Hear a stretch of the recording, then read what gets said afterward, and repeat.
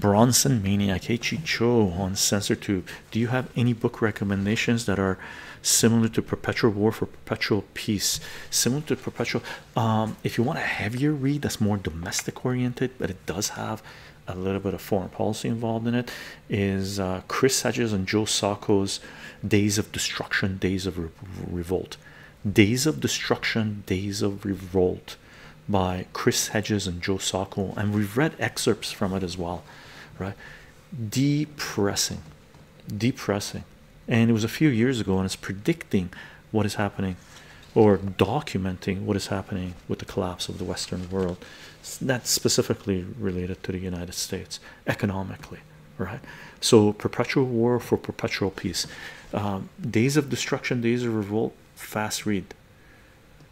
Perpetual War for Perpetual Peace, long read, but it also has Joe Sacco is a comic book journalist. He really coined the term comic book journalism with his graphic novels Gaza, Palestine. With his graphic novel Palestine, really, he coined the term comic book journalism, right? And Palestine, gang, and he came up with that book. When was, I have it here, where is it? Maybe I don't have it here. It could be in one of my boxes. No, it must be here. Where is it? I haven't pulled it out for a long time because it's really depressing. I haven't read the whole thing. I've read about a third or quarter of it, and it's so depressing, so depressing. And you can look at the situation right now and what's going on in the Middle East. Where is it? Oh, here it is, right there. This book, okay. Palestine, Joe Sacco. Okay, Palestine.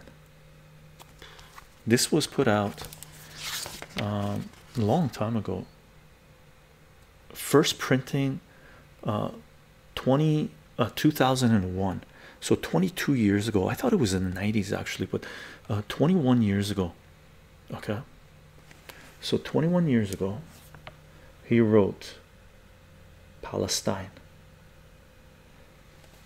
Like literally, I haven't finished this because it's just deep. And Joe Sacco's, I've read, I don't know, 3 or 4 of his graphic novels, right? Very good.